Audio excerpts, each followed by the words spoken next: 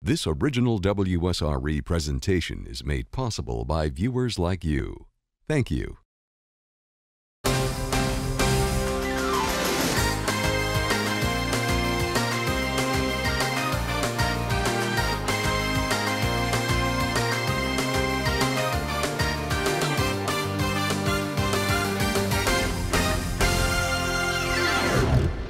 Hello and welcome to Pensacola State Today. I'm your host, Drexel Gilbert.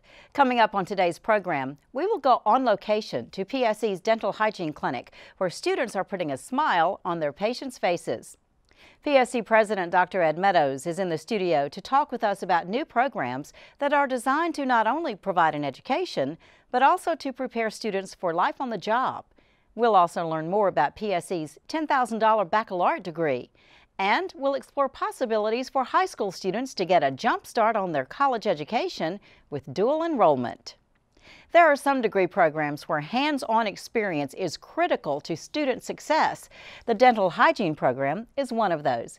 Pensacola State College offers an excellent opportunity for students interested in pursuing a career in dental hygiene. And it's a program that is also putting smiles on the faces of many in the community. Come along with us as we travel to PSC's Warrington campus. We have a 34-chair dental hygiene clinic. It's one of the larger programs in the state, and we've been accredited, fully accredited the entire time of our existence. The program began in the 60s over on the Pensacola campus and was moved here to the Warrington campus in 1977. The program has gone from stand-up dentistry over on the Pensacola campus with all the technology that you could find in a private practice. Our clinic is currently totally digital. We have no paper charts. We use everything on the computer. What makes this program unique, I believe personally, is their standard. They have a very high standard, and they're not willing to lower that standard to meet any of the students' levels, but they just maintain a very high standard of professionalism, patient care, education, and that's truly something I would like to be a part of. The Navy has a unique opportunity for sailors to apply for the dental hygiene program. So I completed the prerequisites and submitted my application, and it was approved, and I got sent to dental hygiene school. Well, you know, I did look at all the other options because I'm originally from Louisiana, so I looked at the schools there. And Pensacola just stuck out to me because when I came to talk to the department head, you know, she had so many great things to say about it. The students, when they enter the program, they almost feel like they're a family because they're with each other for 2 full years. And it really is true. Everybody in here is my family. I see them every day. I love them. We do have a fairly small ratio, 1:5, and versus in a classroom setting where it's about 1:30. That's an accreditation standard, and that way the students have not one-on-one, but fairly close supervision and feel like they have a connection with the faculty members. They're very assuring. The staff, the students, we look out for each other, and if there are times where we lack confidence, you know, we always are there to pick each other up and say, you know, hey, you got this. You know, we've been trained in this, and you know, we just remind each other to go back to the basics. I feel like our instructors really do prepare us. They've all graduated from this program, maybe except for one, so they understand what we're going through, and they know the expectations that we need to give to our patients. So I really do feel like we will be prepared when we graduate. The dental hygiene program is an intense course of study. Students must complete 18 hours in order to be eligible to enter the program, and once they enter the program, they've entered a profession. It's not just a coursework which is paper and pencil, but they actually treat patients during their course of treatment, during their course of study, and they have to intermingle that with their coursework where they take tests and do the normal things that come with most general education courses. And the high standards they have here, they want you to be the best dental hygienist ever when you graduate, and they really do have, they don't lower those standards at all. Our goal is to make the most successful dental hygienists we can. With any future students who are thinking about joining our program, I would definitely make sure to study anatomy and physiology.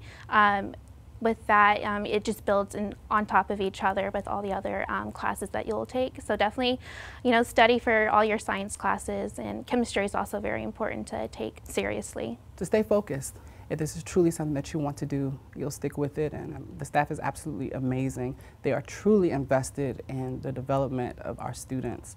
So I definitely would give this program a thumbs up. They're going to make sure that you have all the tools that you need for success. They're very thorough. You know, I feel like once we graduate, I'll definitely be prepared to work in a private office and I'll know what I'm doing.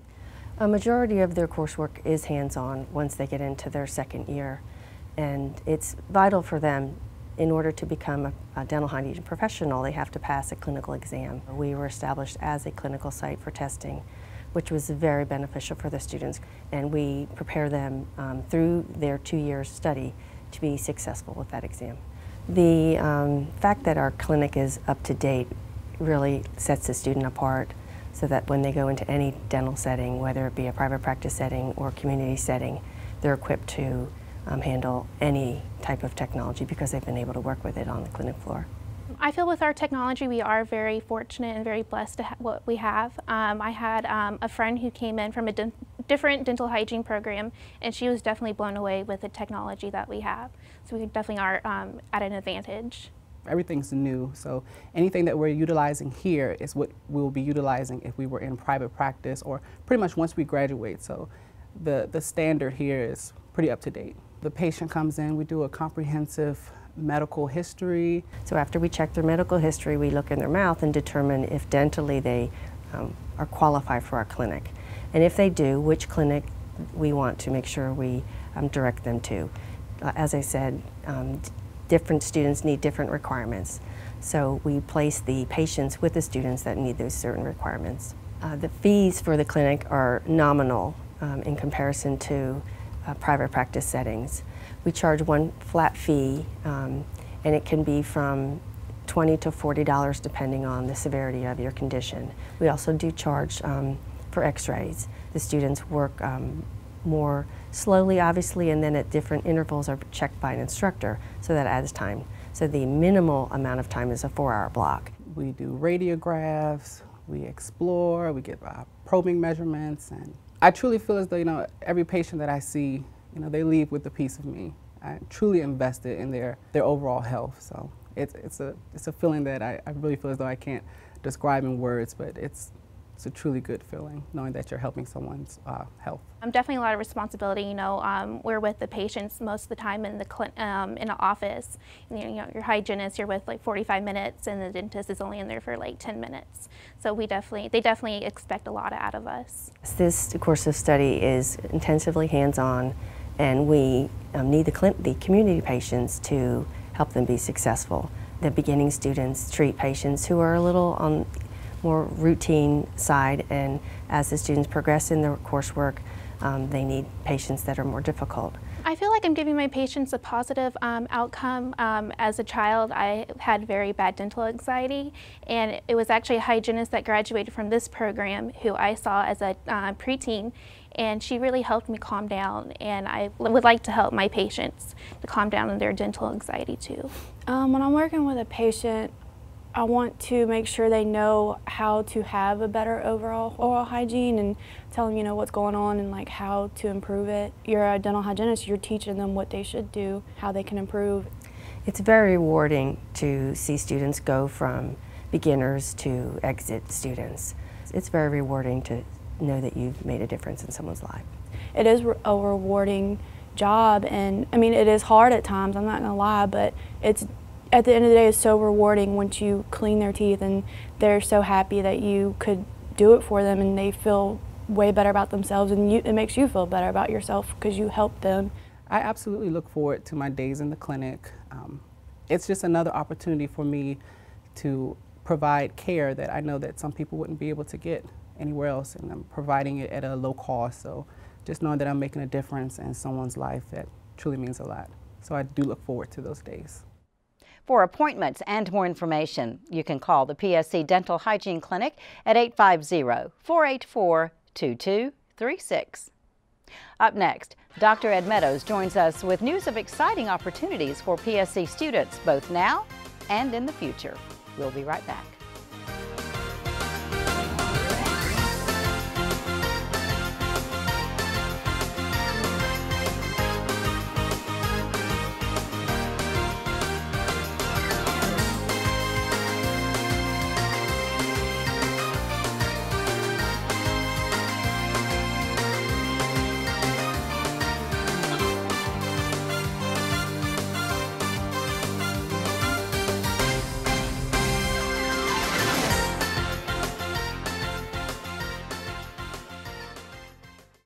Welcome back. Pensacola State College President Dr. Ed Meadows joins us in our studios now with exciting news on a number of fronts. Welcome, sir. Thank you. Pleasure to be today. here. Let's start with the CETA agreement. Tell us what that is and what the benefit is to the students, and also there's got to be a benefit to the community, it seems like, as well here. Certainly, we're very fortunate that the Chamber of Commerce, under their Community Economic Development Association, has taken the initiative to form a partnership with the public schools in Santa Rosa and Escambia County, as well as UWF and Pensacola State, to create a pathway for educating parents and students in high schools about the career pathways that are available in Northwest Florida. And there'll be newsletters and brochures and also a website that describes the different opportunities in careers that are available in Northwest Florida and what they pay and how many, what the educational and training requirements are and who offers those programs to train students for those professions. So the benefit here, it helps, well, let's start with when a student is going to college. It can just be mind-boggling. The choices can be just outrageous for a young person's mind. This kind of helps them start thinking ahead of time of what they want to do down the line and narrowing their scope somewhat as they begin to pursue a degree program, right? Exactly, and with so many students taking dual enrollment classes and AP classes, some students, when they graduate from high school, already have an associate degree in general studies, but Career Pathways is more focused toward the plethora of opportunities there are that must be thought of ahead of time in terms of in a way as to not waste a student's time or a parent's money when they actually get started into a college curriculum track. This will help them get there faster so that they can enter the workforce. And some of these degrees will be professional degrees that require a postgraduate study, or undergraduate degrees like a bachelor's degree or an associate degree, or sometimes just a certificate. For example, associate degrees in cybersecurity are netting jobs in the community at about $80,000 a year.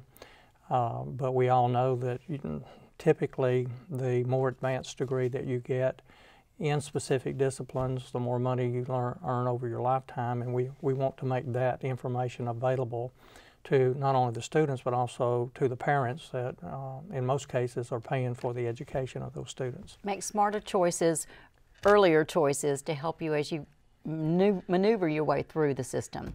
Okay, money. Money. Let's talk about money, parents' money. Governor Rick Scott's $10,000 baccalaureate degree initiative. Let's talk about that and what it means to students at PSC. We actually initiated one of our baccalaureate degrees as a $10,000 degree last year, which was our BAS degree in supervision and management, and Governor Scott wants to re-emphasize and add additional baccalaureate degrees to those that are currently offered by the 28 colleges in the Florida college system.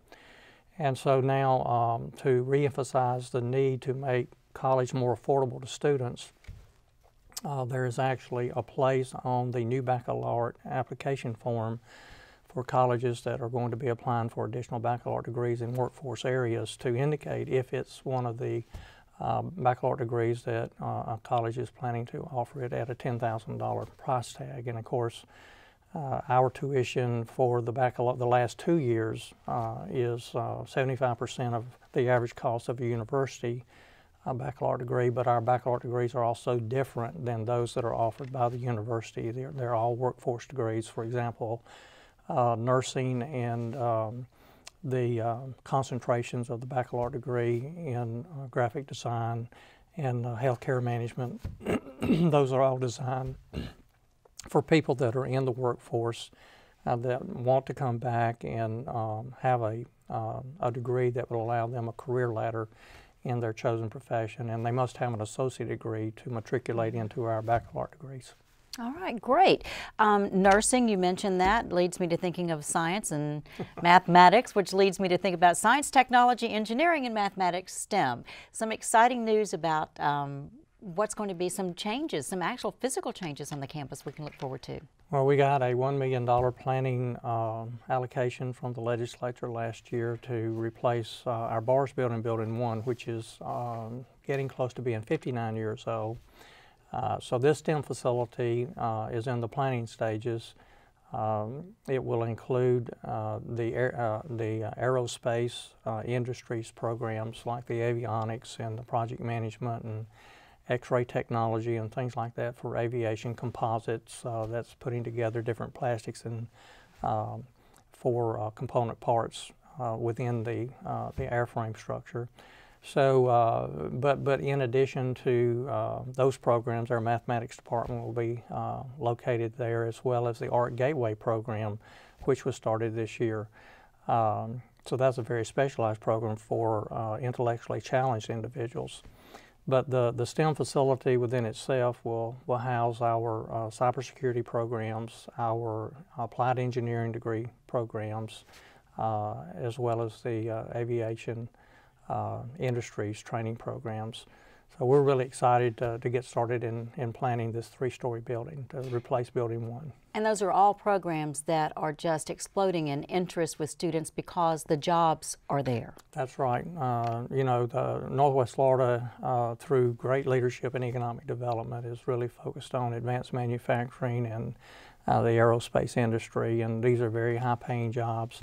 Also, the virtual companies, through our partnership with the Chamber and our Entrepreneurial Center, they're beginning to really take hold in Northwest Florida and are adding people that have very high-paying jobs. And these are high-tech jobs that require technology-savvy employees. Good. Okay, we're about out of time, but I want to talk about a community survey that's coming up. Right. Our South Santa Rosa Center, which opened in 2010, is serving our general education population, and those students are then having to come to another campus to finish up their degree in a technology area. So what we want to do is look at conducting a survey for technology programs that would be needed in South Santa Rosa County. Mm-hmm. And after we complete that survey, we have a plan to build a technology building at the South Santa Rosa campus.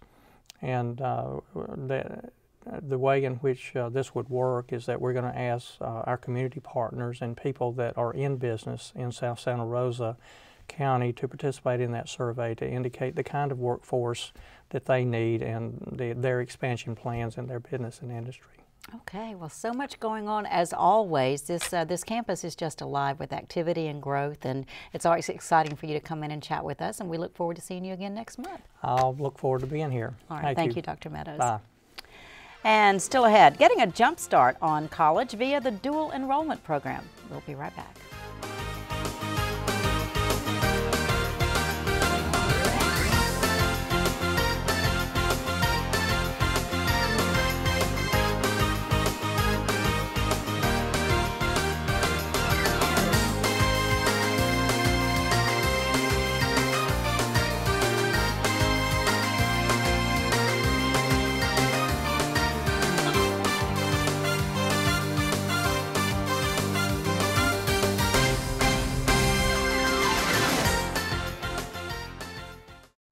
Welcome back. Joining us in the studio now are Dr. Brenda Kelly, who is the Dean of General Studies, and also Kathy Dutrimble, who is the Dean of Enrollment Services.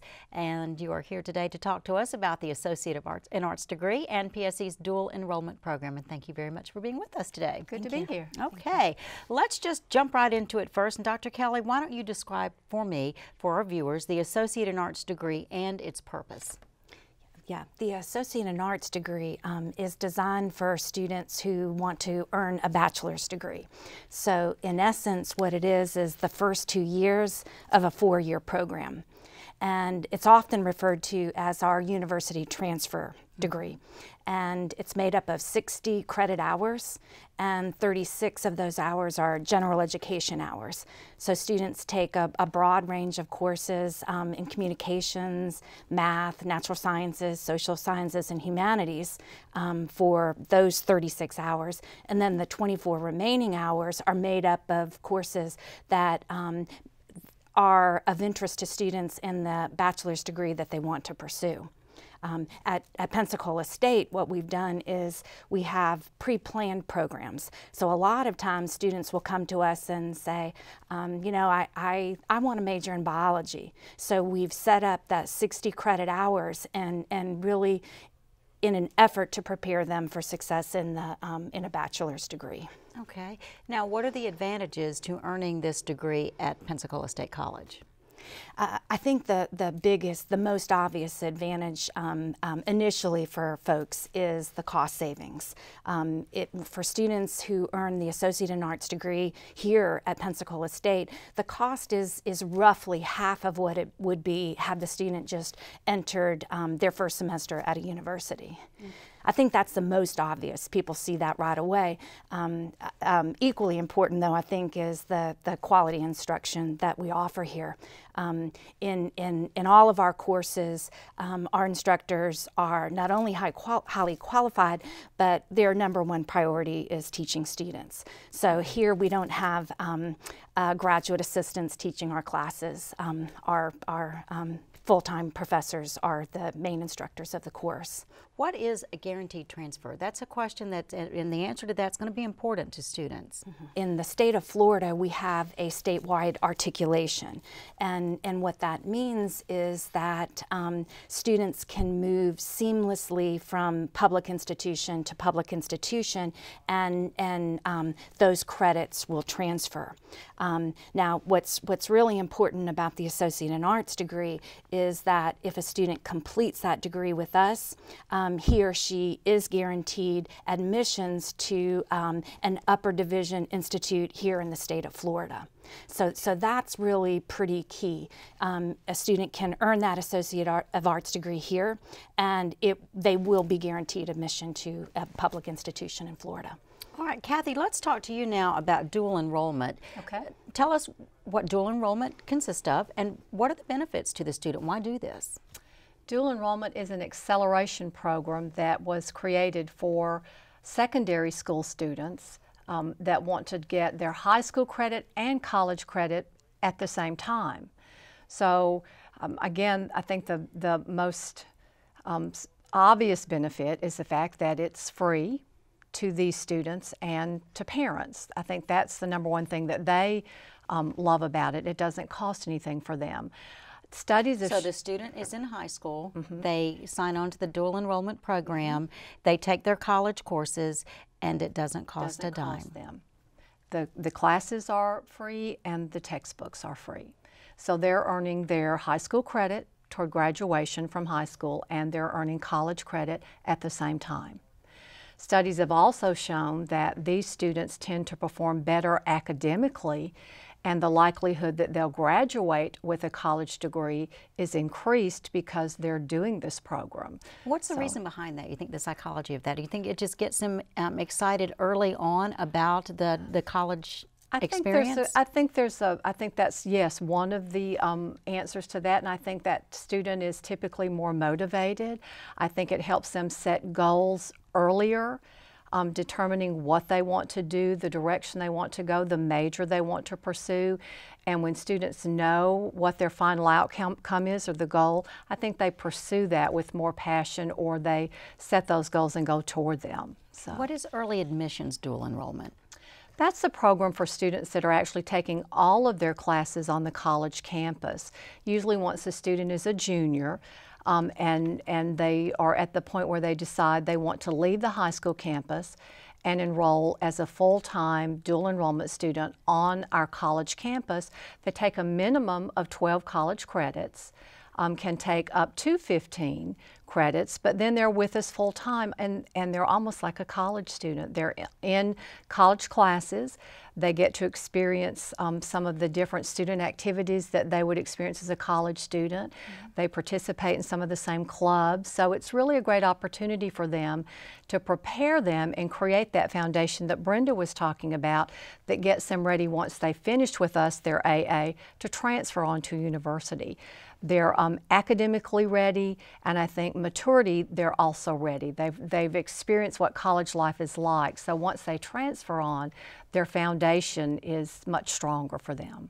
So for the parent or the student who's watching this and thinking, that could be for me or that could be for my child, what are the eligibility requirements? And I'll let you guys decide who wants to answer this one.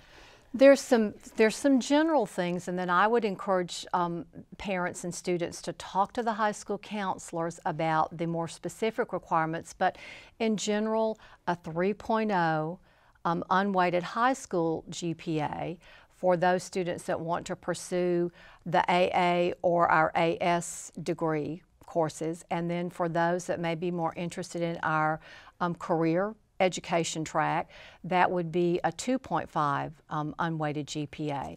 Then there's also a placement test, whether they decide to take the ACT, the SAT, or our PERT, our placement test, which is free for them. We'll look at those test scores to see if they're academically ready to take college level classes. Then our local articulation agreements, which we have with the Escambia County School District and Santa Rosa County School District, also has some additional eligibility requirements. And the high school counselor will work with the student to make sure that they have all those requirements met, to help them know what classes that they should take, and then whether they should take those classes on the college campus, or they could be taking some dual enrollment classes on the high school campus. Now, we're just about out of time, but I wanted to get at least one more question, and maybe two. How does this differ from advanced placement? Good question. Advanced placement are courses that students take at the high school. They are rigorous courses. Advanced placement courses, they take them during the year. However, they wait until May to take that post-exam to determine if they're going to pass and receive college credit. There's a cost to take the advanced placement exam. A student may receive a subsidy if they qualify, so that they don't have to pay to take that exam. If they pass the exam, then they might receive college credit. The great thing about dual enrollment is that you have more classes to choose from. You're not paying to take the classes or to have to take that exam. And as you finish and complete your dual enrollment courses and take your final exam, you're getting your grade and you're able to move on. So. Well, Kathy Dew-Trimble and Dr. Brenda Kelly, thank you so much for being with us today to talk about the Associate in Arts degree and also dual enrollment. Thanks for having us. Yes, we'd love to have you back to talk at length another time. Thank you. All right, thank you. But that's going to wrap it up for this edition of Pensacola State Today. I'm your host, Drexel Gilbert. We'll see you next time.